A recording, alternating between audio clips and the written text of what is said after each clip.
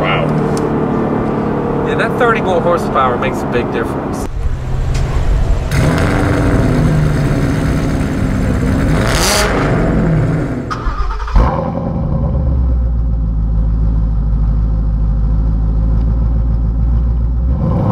What's going on, guys? So today is a day I've been looking forward to for quite a while. We're up here at Beach Ford and we're going to go ahead and see if we can test drive a 2018 Mustang. So let's see what they have on the lot, pick one out, and go for a test drive. This looks like a burgundy. Let's see what it's called. I like it though. Royal Crimson Metallic is what this is called. It looked black in the shadows, but this is a new color. 2018 has the spoiler on it. You can also see on the rear deck lid panel here that they added these little lines. It's pretty interesting. I like the spoiler. 2018 EcoBoost, $28,575. And this is also the new color Orange Fury Metallic Tri-Coat. Looks good in person.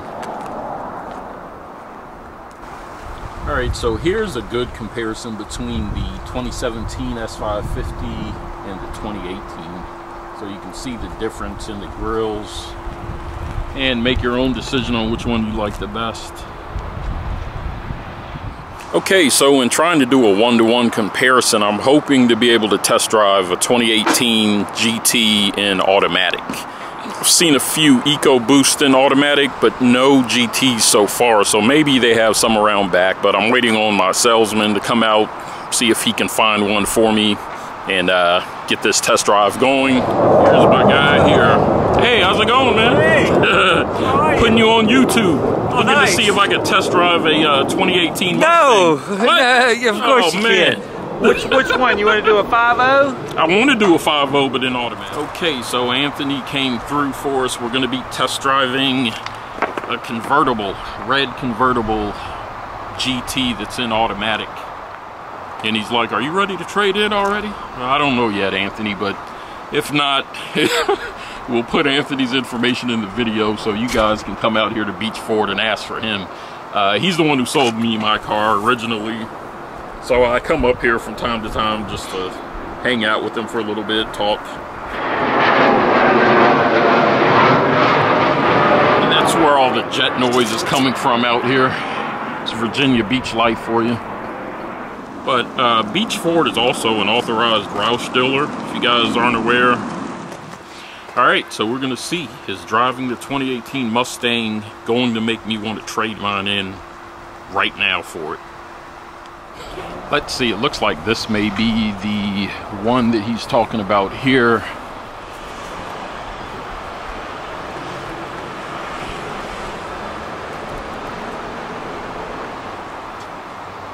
Yeah, 5.0.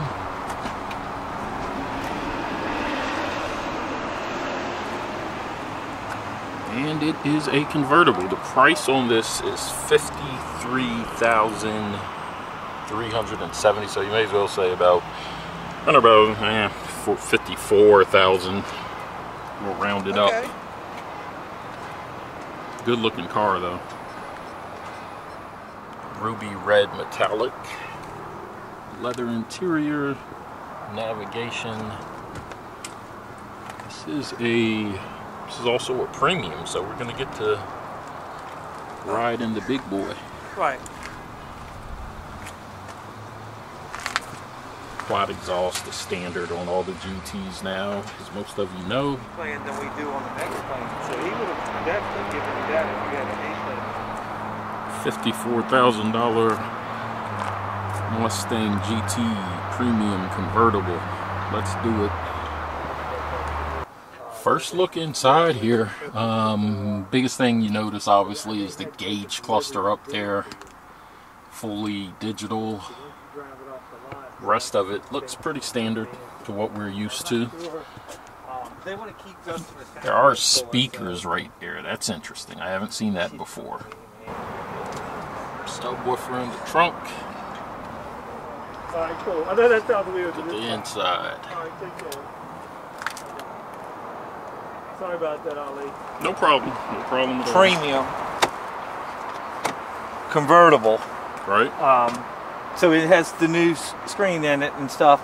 This one does not have the active exhaust on it. The new thing with some of the premiums, they'll have what's called active exhaust, and you can switch it from quiet to sport to normal to track. Right. And it either the baffles automatically by the computer will make the car quieter or louder and gives it a little bit more horsepower. Okay, put it on quiet mode. Wow. Okay, that's quiet mode. Quiet mode. Okay, then you go down one. That's normal. Give it a little gas so you can hear any normal. Alright, go down to sport. Normal. Okay, that's sport. And then wow. You got track.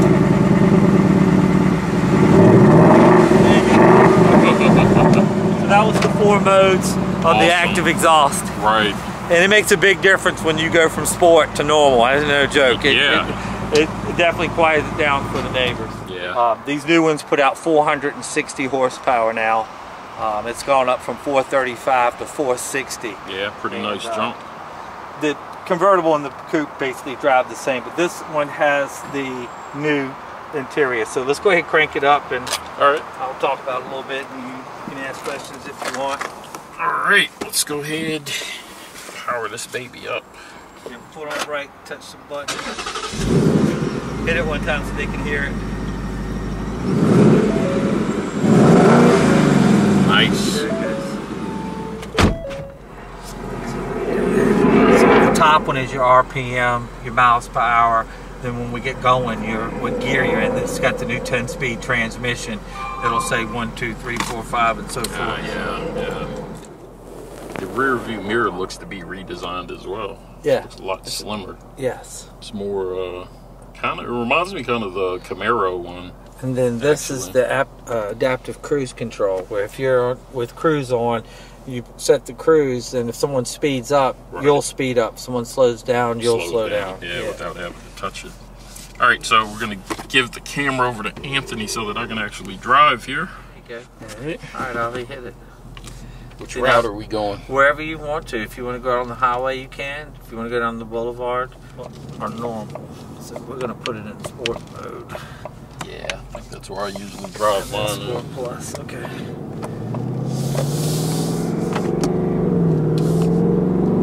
trying to get in on so they can see the new tack and stuff.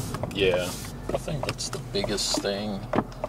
Obviously, along with it being a 10-speed automatic. They actually, I think Ford and Chevy worked together on the 10-speed automatic. That is correct.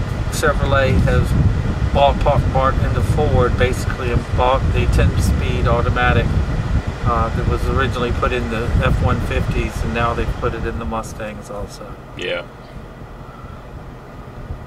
Just that little bit right there, I could feel pretty nice acceleration. It's just wasn't even really stepping on it right now. They definitely changed the sound of it. It sounds a lot more aggressive than the stock 16s and 17s. Mode. Yeah. One that has the active exhaust, you're able to change it from quiet to normal to sport and to track. Right. Where this basically the baffles are open at all times. Okay. Only gotcha. Certain ones have that. Yeah, I mean Mustang owners are probably going to leave it wide open anyway. Most of the time, yeah. But when you come into your neighborhood and you don't want to make your neighbors mad, it's a good idea to put it on. Yeah, it's definitely a good feature. Nice to have. Let me see. Should I go this way to get on the interstate? Yeah, right here on the take a right. Yeah, let's go ahead and get on the interstate. And and then you can mash it if you want to. You pay for the ticket though. Yeah, that's fine. If I got you. Yeah, I don't know if you're going to want to show the miles per hour because I'm going to get it's actually blocking the miles per hour. Oh, now it's got it in there. There you go. Well, yeah, I'm not going to push it too hard. It's only, I don't think Mr. 78. Barton will be too upset. But, Yeah. Well, you don't want to dog a brand new vehicle. Yeah, I'm not gonna push it too excessively, but we do need to see what it can do. Well, you can accelerate to 60 as fast as you want. Yeah, definitely. I've been waiting a while to test drive this, man. I did a few videos on the 2018 Mustang already. Let's see. that's barely accelerating. There's traffic out here, so hopefully I can get from behind this truck.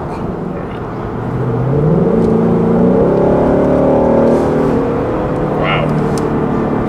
Yeah, that 30 more horsepower makes a big difference. It really does. I barely even touched it. I mean, that thing just moved.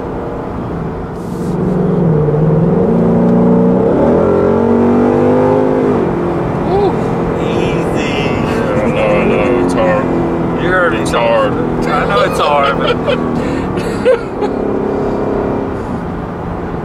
so we need to get you out of that 16 and get you an 18. Yeah, I know. I'm thoroughly impressed. Does this one have the Magnaride suspension? Yes, it does. Okay, I thought I felt something different in the suspension. Basically, it automatically dampens on its own. But they definitely have some fast cars, ain't no doubt about that. That's your pre-collision assist. Okay. If something comes out in front of you, it'll preamp that brakes. If you get too close, then it'll actually apply the brakes. It reads cars and pedestrians. Yeah, I don't know if that showed up on camera, but it like flashed a red strip like right. Yes, it did show up on the, I don't know, I didn't have it high enough to show, but it does give you an LED, excuse me, across the windshield showing you that you need to get ready to start braking. There you go. 2018 Mustang, I've been looking forward to this day for a while. And the funny thing is, when I came up here, I was like, I doubt that I'll be that impressed with it, but I definitely am. Oh, nice. Because you have an extremely nice car already, and you've done a lot to it already. Yeah, I've put a lot of money into mine, and that's kind of the review camera's pretty nice too. In these things. This one has the premium will have the 8-inch screen, and we do have Apple Play. Yeah, and Sync Android. 3, right? Yeah, the Sync 3, where if you plug in your phone, then the apps will come up onto the screen. Right. Do you have your phone on you? Yeah. Yeah, well, let's here I can add your phone real quick and take it off. Confirm that the pin displayed on 7052. It is, yes. All right, then hit OK, and I'm going to hit yes.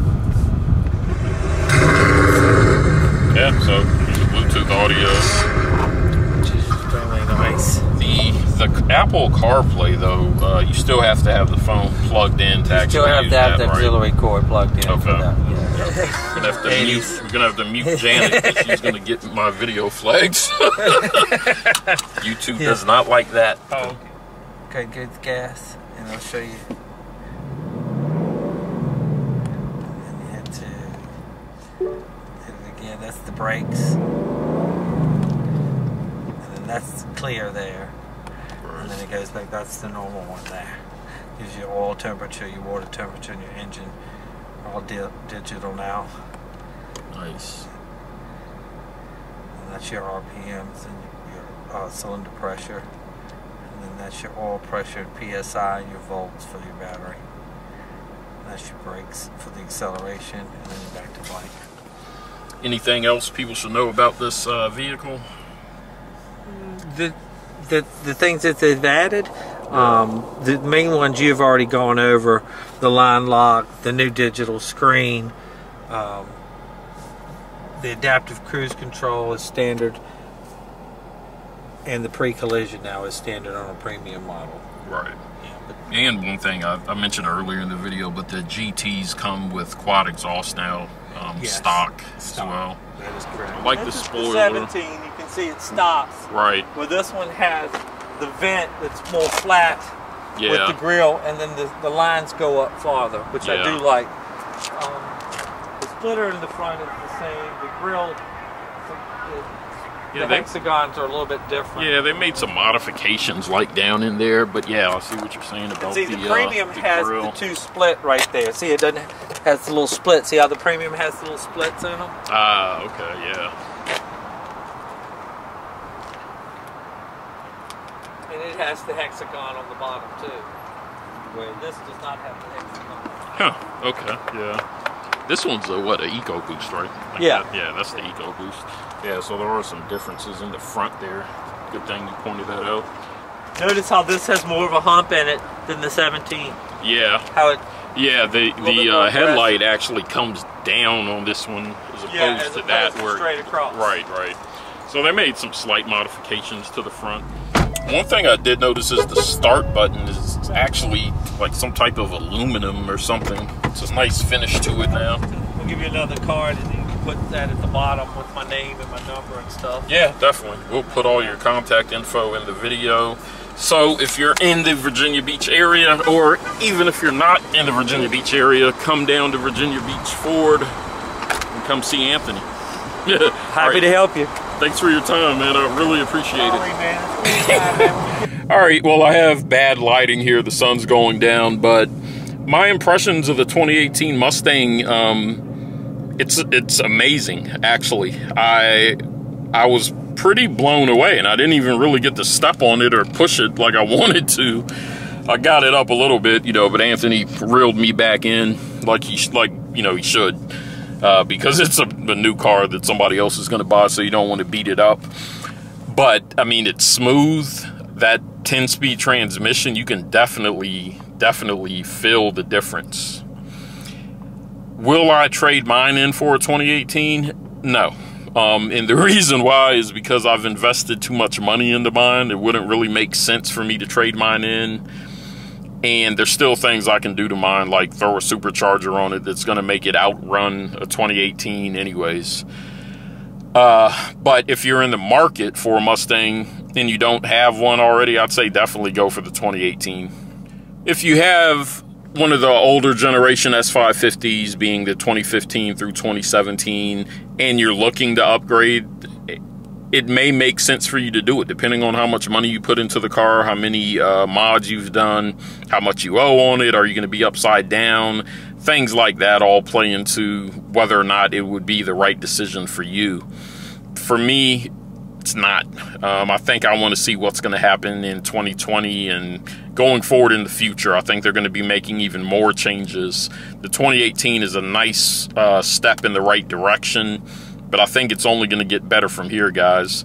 So anyways, once again, thanks to Beach Ford and Anthony for hooking me up, letting me test drive and filming for me. Thank all you guys for watching. As always, thank you for your support, and see you next time.